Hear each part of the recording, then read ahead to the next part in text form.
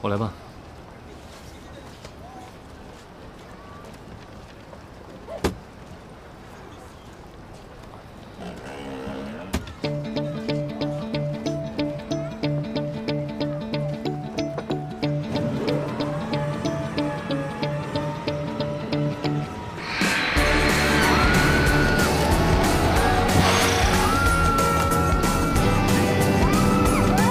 张开眼睛，看左右两边。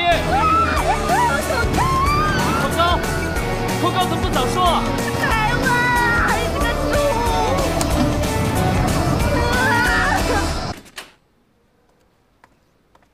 来，谢谢。刚才有你的微信。嗯。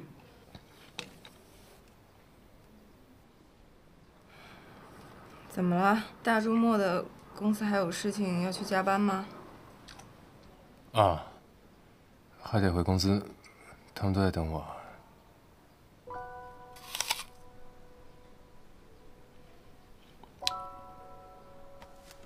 不好意思啊，我可得先走了。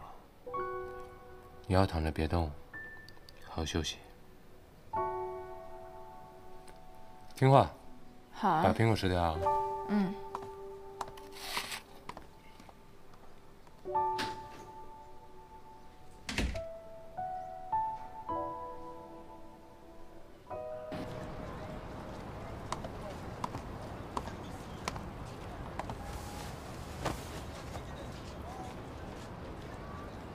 那，喝点热的会舒服一点。谢谢啊。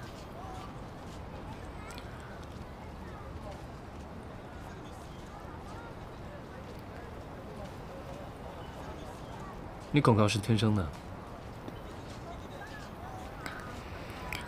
不是啊。8岁那年的时候，学校组织登山，然后同学逗我玩，把我推了下去。 还好我吊着一根藤，脚底下抵着一个凸出来的石头，才没掉下去。不过当时真的掉了好久，最后还是被一个路过的山民救起来的。哎，回家之后，我妈就一个劲儿的骂我蠢，之后说学校只要组织登山，就让我别去，就说自己有恐高。好像从那之后，我就真的有恐高了。 你掉在那里的时候，老师和同学都没有办法救你，你受到了委屈和伤害，回家还被母亲责怪，失去了安全感，所以现在从高处往下看的时候，会产生负面情绪，自然产生恐惧。每个人都有不喜欢的事物，或是害怕的事物。 没有什么好不好意思的，所以下一次还是提前说出来吧，免得以后苦了自己。嗯，那你怕什么呀？我害怕黑暗中未知的事物。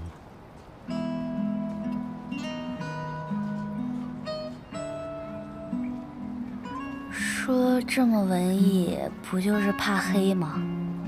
我说的怕黑，不是那种只要在黑暗里有人陪就不会怕的。我说的害怕，就算有人陪伴着，还是会害怕。难怪家里客厅一直有灯亮着。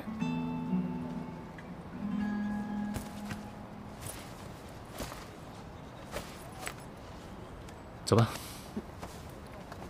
怎么了？又要去哪儿啊？啊啊！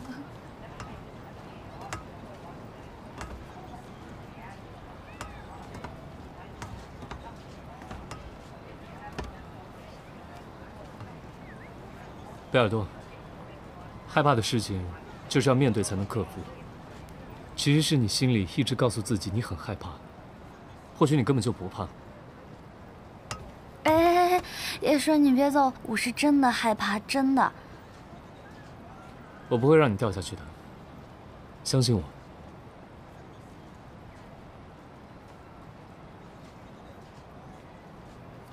还是算了吧，我就一直这么恐高着吧，反正我也习惯了。上来。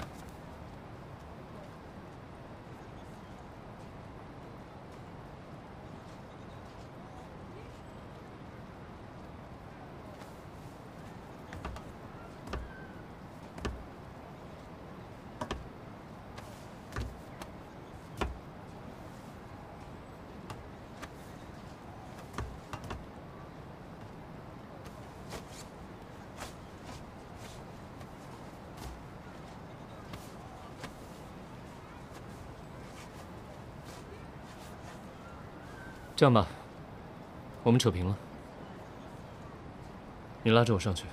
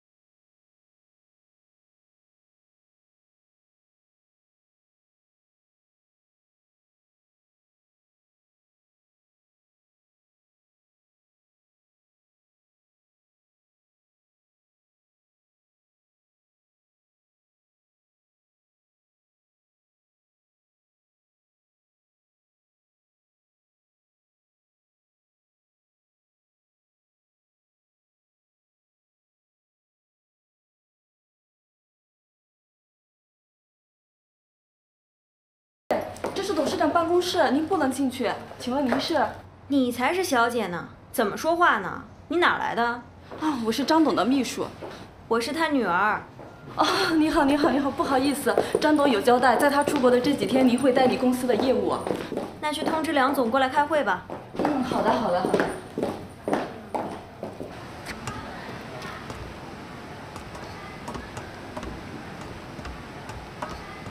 你为什么每次都把我拍这么丑啊？而且要玩也是你说要玩的，我不管，我要去玩碰碰车。互动时间到了，回家。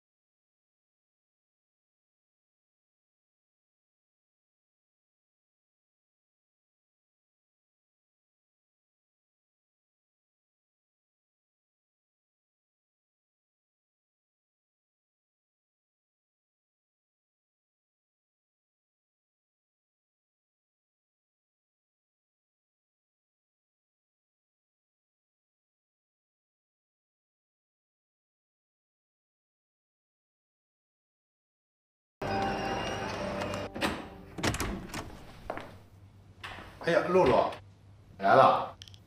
你这个大红人，今天怎么有时间过来玩了？梁叔叔，我哪有空来玩啊？我还不是被我爸赶鸭子上架给逼来的。哎，我也了解我爸，被我阿姨的事弄得分身无术。再怎么说，我也是他亲闺女。他张嘴让我来公司代管2天，我也真不能说不行。那是那是。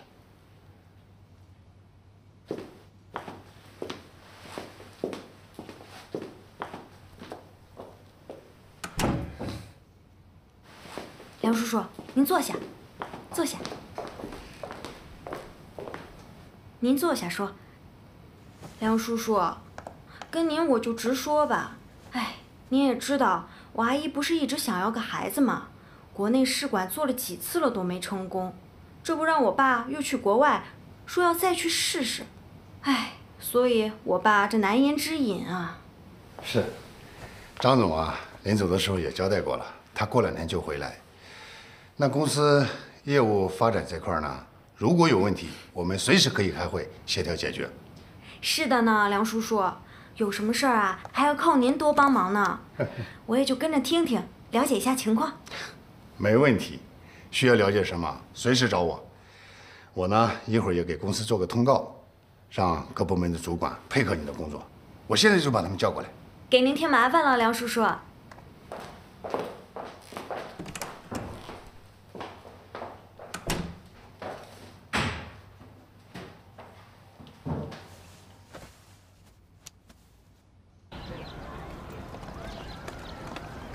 我们还玩什么呀？我们该回去了。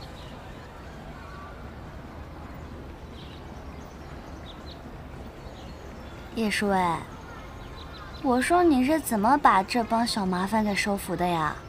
他们啊，可能还没你会惹麻烦呢。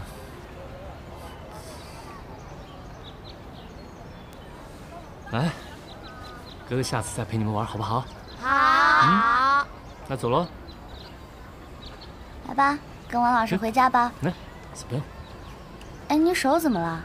被小猫猫抓的。啊，前几天幼儿园来了只流浪猫，一直待在后院，谁靠近它就抓谁。明天找人把它弄走。贝老师，你最会养小动物了，你就把小猫猫带走吧。要住我家可以，但是不能养活的东西。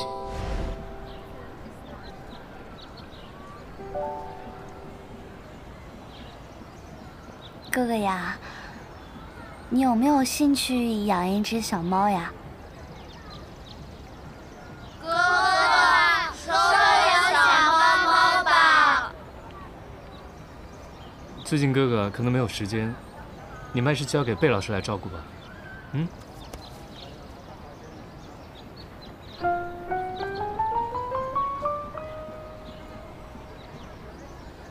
意思是可以养，对不对？不许反悔啊！耶！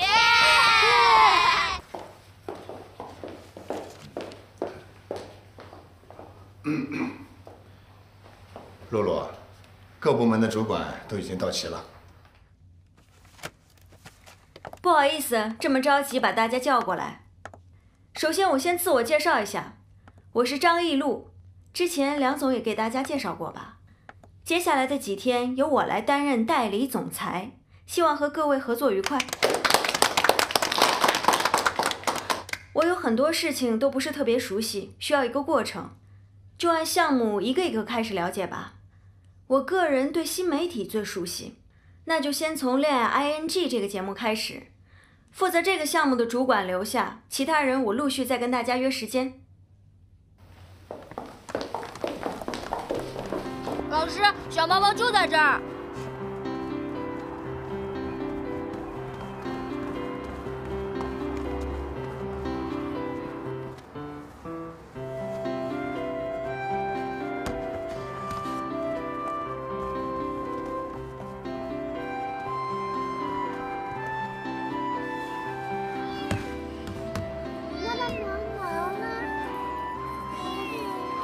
哎，不要伸手进去，会被他抓伤的。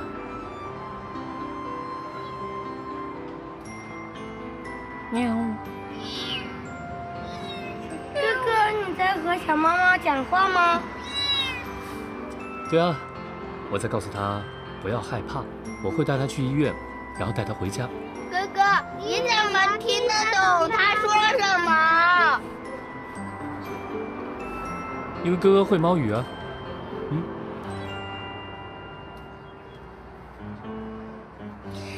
好了，小朋友们，哥哥姐姐带他们先去医院，我们跟王老师先回去上课，好不好？那等小猫猫好了，我们可以去医院看它吗？可以呀，当然可以，但是你们要听王老师的话。好。来吧。拜拜。拜拜。拜拜。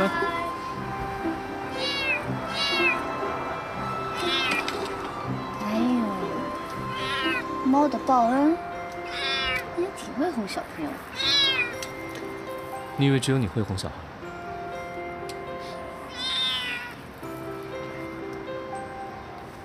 乖，小美。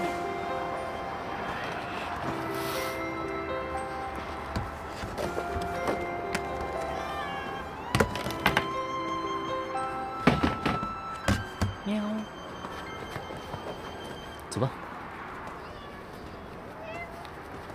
对于这个节目的4对嘉宾，我这里做了一份特别详细的风险报告。这组嘉宾数据特别不好，情况很严重，你们看看。是吗？所以我们必须得马上把他们撤掉。张小姐，哦不，张总，这对嘉宾人气儿一直很高，网友的好评度也不错，是我们这档节目目前的流量担当。他们俩不能撤吧？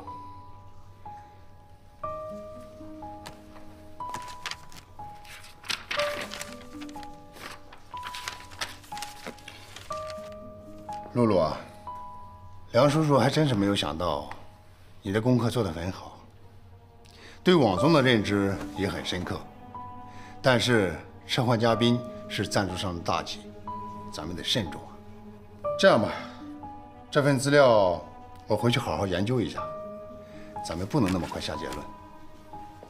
梁叔叔，咱们事不宜迟，得赶紧定。好，我一定抓紧看。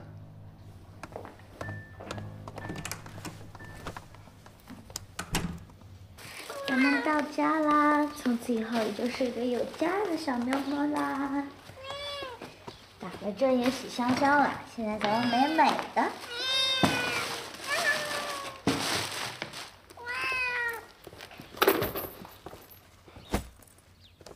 来，把它给我，快去收拾啊！来，乖。那个笼子是给它睡觉用的，你就放到后面吧，厨房前面。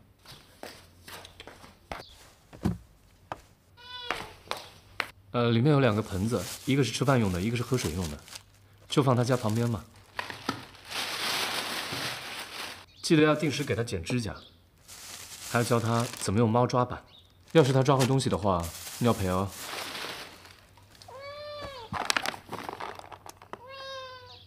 还有那个猫砂，一天要清洗2次，不要让家里有任何异味。还有啊，里面……唉，我成功的成为了一名猫奴。唉，接回来一个小诅咒。既然你决定要养了，就要承担起责任了。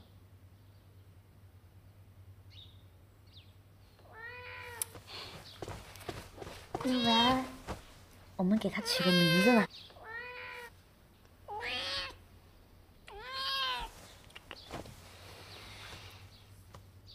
叫猫不就好了吗？可真无趣。世界上那么多只猫，它怎么知道你在叫它？叫你人好不好？人。那叫狗就好了，这样它就不会搞错了。咱们不理这个怪叔叔啊，是我把你接回来的，所以你一定要跟我姓，对不对？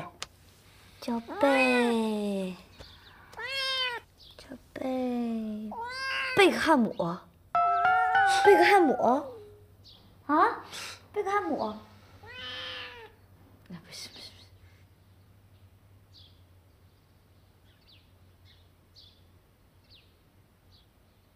贝多芬。贝多芬。贝多芬。贝多芬。他了一下。叫贝多芬。贝多芬。贝多芬。那我就开门见山了。这个赞助案子最大的问题就是高风险。一档素人的真人秀节目，不可控的各种因素太多了，并且最大的风险就是来自于我们每一对参与节目的素人嘉宾，因为他们任何一个人一旦出现问题，都会让我们的赞助收益大打折扣。莫姨姐，还是刚刚那个3分06秒。再往前一点。啊，对。可这是一个动荡的年代。快要找到阿萨德了吗？好，我现在就来。刚才我提起的那个叫阿萨德的人，就是恐怖分子其中一个小头目，希望能在他口中套到一些有用的信息吧。除了阿萨德之外，我们还在寻找一个胖子，他也是头目之一。可惜的是，我们暂时没有他任何消息，包括姓名。嘘，我打赌，踩在尸体上的感觉，应该不是很好吧？你这句话的感觉不太对吧？我打赌，可是我觉得他前面是跟他，你看前面是跟他差不多的。好，我打，大家先休息一下吧，我们一会儿再继续。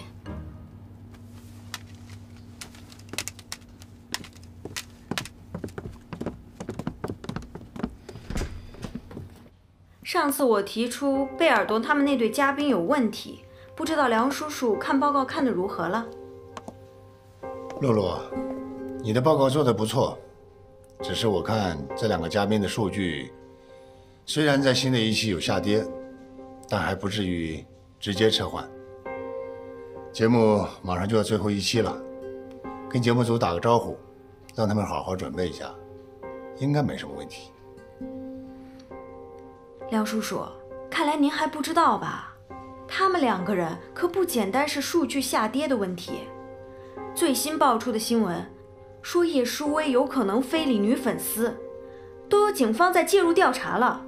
如果证据确凿，这就是劣迹艺人，说不好整个节目都会因此被封杀，立刻下线。如果我们现在把他们换掉，说不定还能保住节目。我们绝对不能再犹豫了，今天必须做决定。耳朵，出来喝椰奶。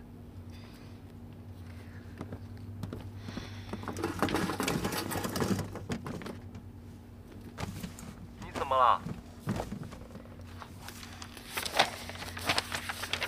他们明明可以提前1个小时结束的，就是因为我一直都在耽误。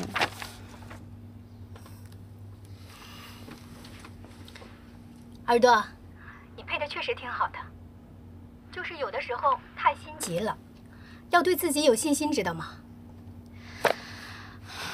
墨雨姐，你说的我知道，但是我总是觉得我跟你们中间就差一口气，不对，差好几口气。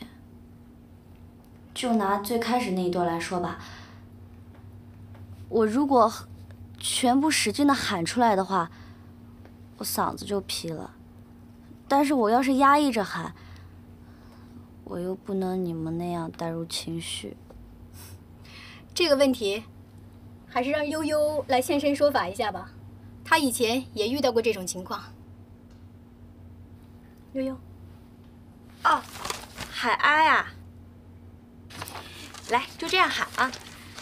啊！你试试。我试试。啊！张总，这件事情官方已经澄清了，叶淑薇才是受害人。就算澄清了，也有流言在，还是会对节目造成负面影响啊！而且最主要的还是那个贝尔多，从节目开播以来闹出了多少事儿，这样的风险你们担得起吗？露露说的也有道理啊。我们的节目形象一直是正面、积极、阳光的。这样吧，你去跟那个草莓网沟通一下吧，把那2个嘉宾换掉。对，要尽快解决。去吧，去吧。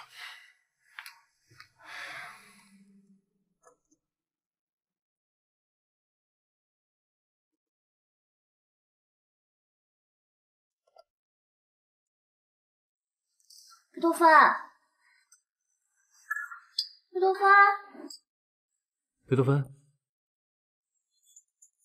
贝多芬，贝多芬。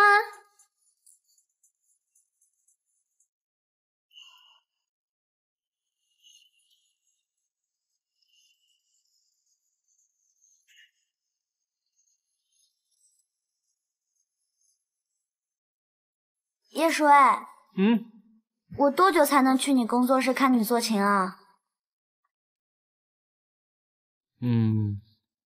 明天。行，就明天，刚好我们录音棚也没事儿。贝多芬，刘总监，叶舒薇跟贝尔多的人气，您又不是不知道。对，可是，什么？叶舒薇，我们已经发过澄清了，完全不关他的事儿。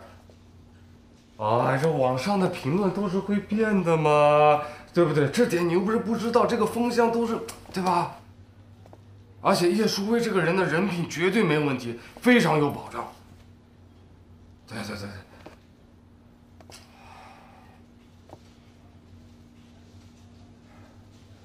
行，没事儿，那我们保持联系。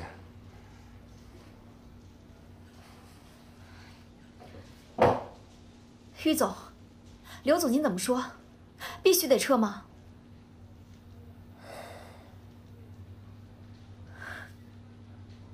那也不是他说怎样就怎样吧？那要不，咱们找草莓网沟通沟通。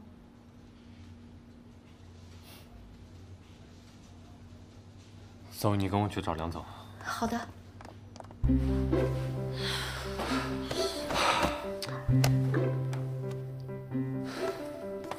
多芬，多芬，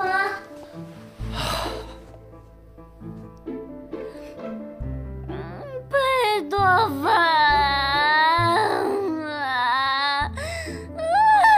贝多芬，找到了。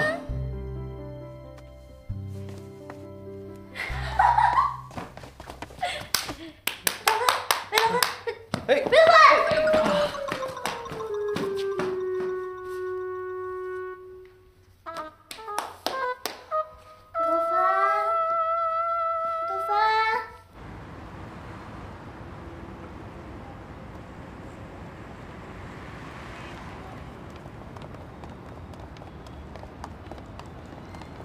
梁总，梁总，那个你不用多说了，这是公司的决定。我就不明白为什么突然把他们换了。我们这一季节目就剩最后一期了。正是因为是最后一期，所以不允许有任何损害我们公司声誉的危险存在。我理解，但是梁总，请您再给他们最后一次机会，我相信他们这一期绝对能够刷新点击率。于总啊，其实我也不想，我先走了。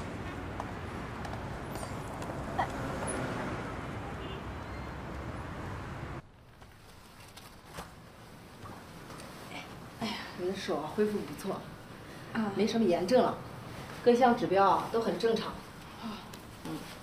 好好休息一下，就可以出院了。好，谢谢您啊，林护士。终于可以出院了。医院是治疗的地方，受伤了就好好养着，在我们这里啊，不上网伤也能养得好。谢谢您，林护士。我呀，是因为我们公司制作的节目过2天要直播了，最后一期，我得在网上盯一下。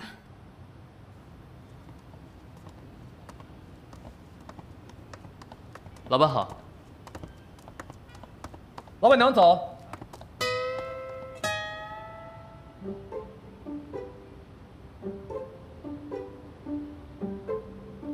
还是叫我贝尔多吧。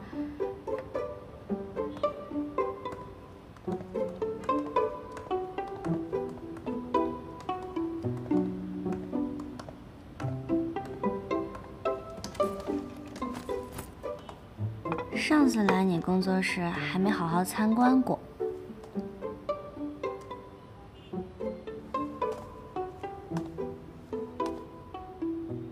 叶舒伟，我们做小提琴还要用沙拉酱的呀。哎，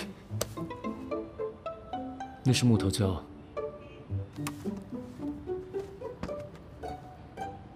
知道，我跟你开玩笑呢。平时都怎么做小提琴的呀？一个手工制作的高定小提琴，制作周期在3个月左右，有时候更长。不过，我可以示范其中一个步骤给你看。那我要看那个最难的那个步骤。我示范刮板给你看吧。过来。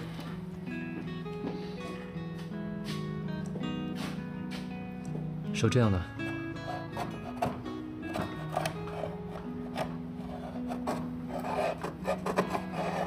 这么难吗？刮板会直接影响到一个小提琴的音色，所以这是个很重要的工艺。只有有经验的制琴师可以做这个步骤。让我试试。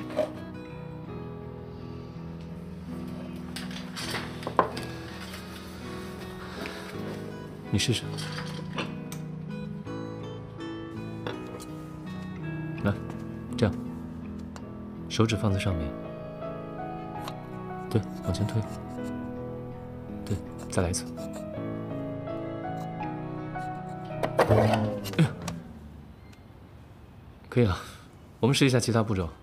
可我这个步骤还没练好呢。哎，这块不适合新人练，我找一块更合适的。哎，就这块吧，这块多适合啊！不行不行不行，多适合，就这块。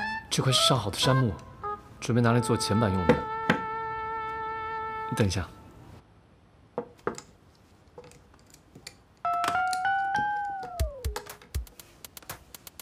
就这块。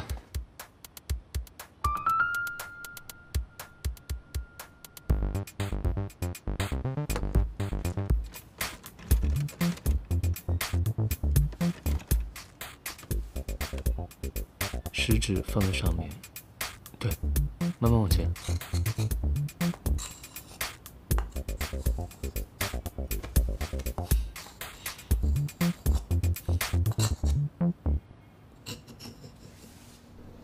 你帮我跟着草莓网综艺部的胡，你看看他最近在跟什么人来往，我要查出是谁在背后跟我们节目资方人搞鬼。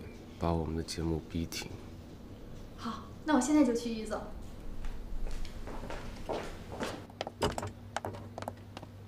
丽姐，你不是住院了吗？你怎么过来了？为什么？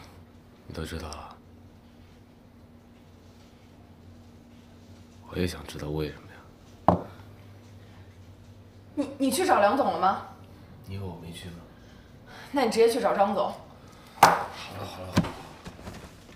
你赶紧回去休息吧，事儿交给我就行了。是啊，丽姐，你还住着院呢，可千万别着急上火。我能不管吗？这是我们的心血啊！是心血，这不，我已经让刑侦在准备新的策划方案了。你赶紧回去休息吧。对啊，丽姐，你就安心静养吧，身体最重要。我以为至少我们在工作上是同步的。怎么不是同步的？我这不也是为了这个节目着想吗？好，我知道了。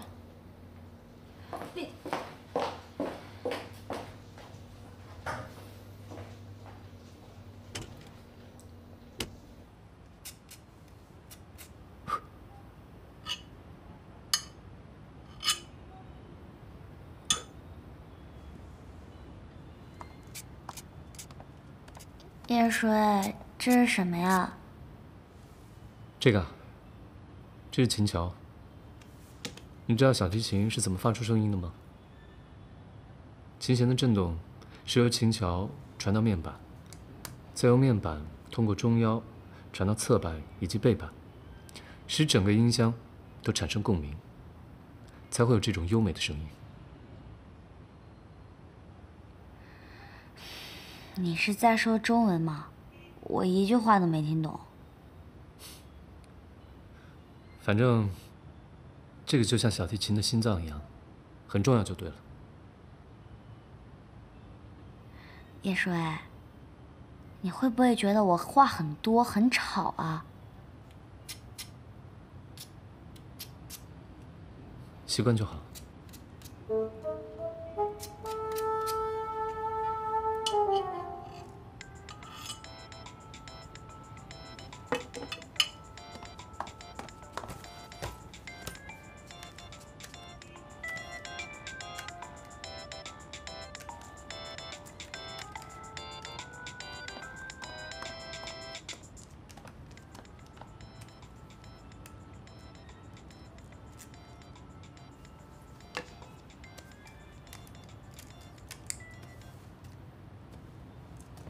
喂，贝尔多你好，我是恋爱 ING 节目组的，很抱歉的通知你啊，因为草莓网那边要做活动，导致节目设置临时要有变动。后边你跟叶舒薇的情侣拍摄内容呢，我们这边就不再做了，就提前结束了啊，不好意思啊。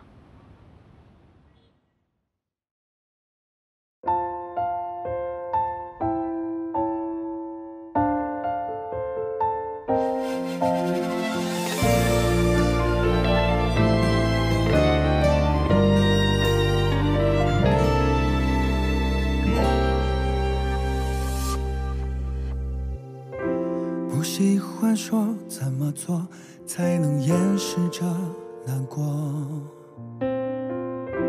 没怀疑过每一刻忠于内心的选择，从来只享受沉默的我，才懂缺少了什么，听见内心深处走出的不舍。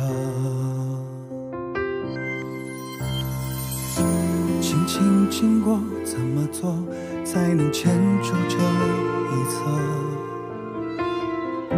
深深记得每一次脆弱时候陪着我，朝夕相伴的时光掠过，这个世界只剩我。仔细听遍海风中你的轮廓，